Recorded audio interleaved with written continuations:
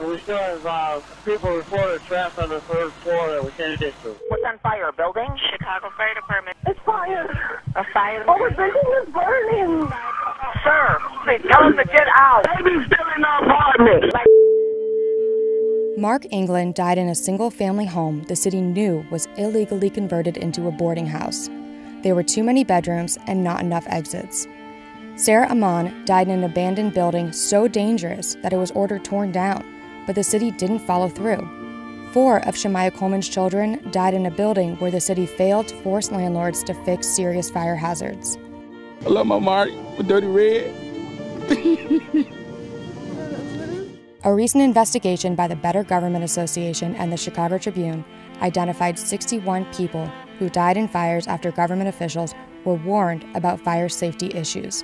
The city failed to hold landlords accountable to fix the dangerous problems in time. We found that hundreds of 311 complaints about these unsafe buildings were never fully investigated. And even when inspectors did document fire safety hazards, we found the city's process for holding landlords accountable isn't working.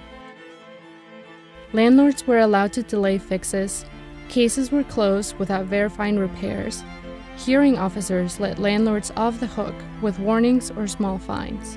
Follow-up was often too little, too late. The fires were concentrated in poor, disinvested areas, and the majority of the people who died in these unsafe homes were Black. They were put in danger by a failed system that routinely puts the interests of property owners above the safety of tenants. Bottom line, their government failed to protect them.